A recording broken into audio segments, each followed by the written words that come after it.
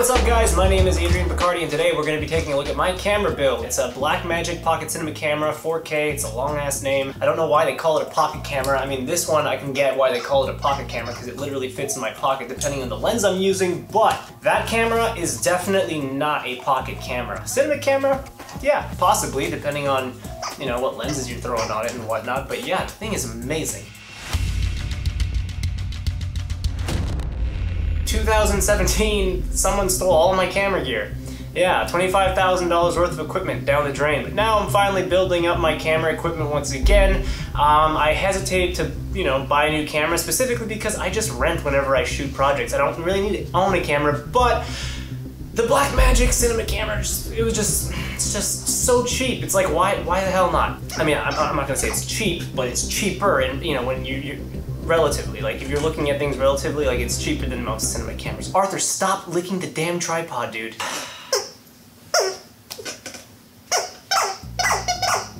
Went through the mail today, huh?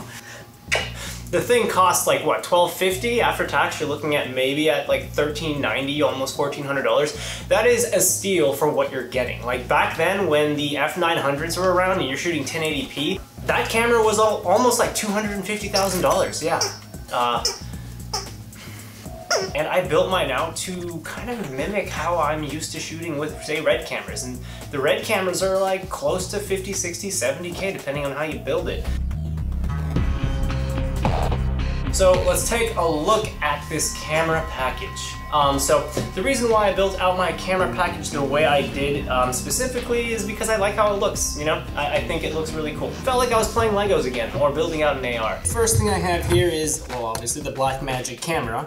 And I didn't feel like unscrewing the tilted cage because I'm lazy. I got the main camera, and I put the cage on it. The cool thing about this cage that Tilta has built, or has parted together, is it comes with this nice HDMI port that connects into the actual camera body, and then you can lock it and screw it in, along with a USB-C plug to USB-C plug, which will go into the external hard drive that I'm hooking up. I like the tilted cage. I picked it because it looked the coolest. All right, so now that the Blackmagic camera is in the tilted cage, I'm gonna go ahead and install this 0.71 Ultra Metabones adapter.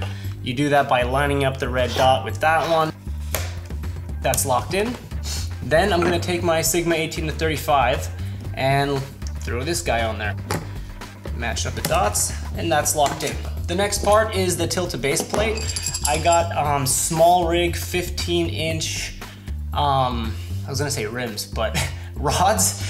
So these 15-inch rods allows me to just basically put everything that I need on my camera system. So we're gonna go ahead and install that. So that's pretty much installed. The next step is to take the camera and put it onto the base plate. Make sure that's unlocked. All right, so that's pretty much locked into place. Let's go ahead and throw on this Tilta top handle. It's pretty simple. This has a little spring right here. We'll throw it on, line it up with the hole in the bottom, and tighten it until your heart's content. You do not need a handle, a cage, and all these accessories to shoot. You just need the Blackmagic pocket camera, a few extra batteries, a decent size SD card, and a decent lens, and you don't even have to get an expensive lens. Like, you can get away with shooting with a micro four thirds stock lens or kit lens. You don't need all of this. I hope that makes sense for any of you who are starting out. You don't need to buy everything that I currently have. All right, the next thing I'm gonna do is put the Fotka DP3000 follow focus, manual follow focus. And the way I do that is just line it up. Do is on the bottom, while pushing this down, you can go ahead and tighten it. You're pretty much set, so your follow focus is set. The way this thing gets mounted on is pretty simple. You just screw it on like that, boom. Then I have the Samsung portable SSD T5. I think this is a 2 terabyte drive. Okay, now that's in. I'm not gonna connect it yet, but that's what this is for. Now you can see that there's a little button here. You just press that down if you ever want to take it off, but you don't need to do that while you're installing it. So if you want to take it off, you just have to press that down, disengage the lock, but I'm gonna go ahead and put that back. Anyway, so let's tighten that. And tighten. God damn it. All right, so that's pretty good. All right, so now my monitor's pretty much ready to go. This I had to purchase and I had to wait because I couldn't find this specific backplate. So this headbox Unix system does not come with this guy right here. It basically connects with these 4 screws, which then allows me to put this guy, Arthur! Now that's on. I can put the V-mount on. And what that allows me to do is it allows me to bend that back and it will allow me to access the UI much easier. This is the FOTGA matte box. This thing pretty much goes on exactly how the follow focus did. So,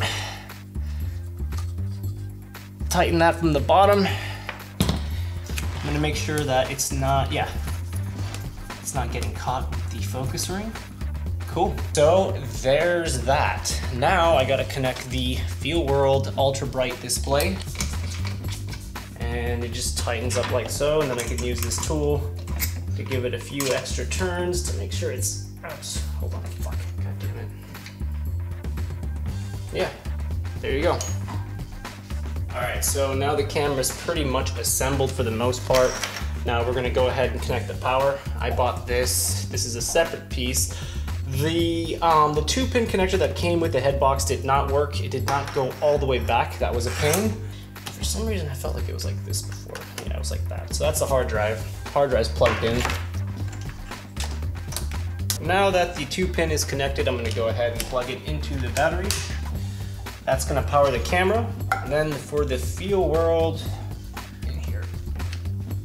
Okay, so that is pretty much the entire, oh no, hold on, I spoke too soon. And if I'm doing something incorrectly, like I don't know everything, so by all means, let me know. You know, if you see that there's something that can make my life easier, if you have any suggestions, feel free to let me know. And then that guy goes in there. Yeah, boom, it's loaded. That is, and I can put this tool there. So the tool went back in there. Boom, there's the camera. You can see here, if I wanna access the UI, I can bend that down and I can go ahead and change my settings. And yeah, man, this is how this thing looks. I think it looks super pro. It feels very similar to how I operate with, say, the Red camera. And I feel like it was a pretty good bargain for the price. With everything that I got, I feel like it was not a bad, I didn't spend that much money. I mean, it was a lot, but it wasn't as much as, say, buying a Red camera and outfitting it completely like this. I felt like the matte box and the follow focus were, I mean, especially the matte box was a good deal. It's not the most fancy matte box and it's a little bit flimsy, but it does the job, you know? But everything else I really like. I like how this thing looks.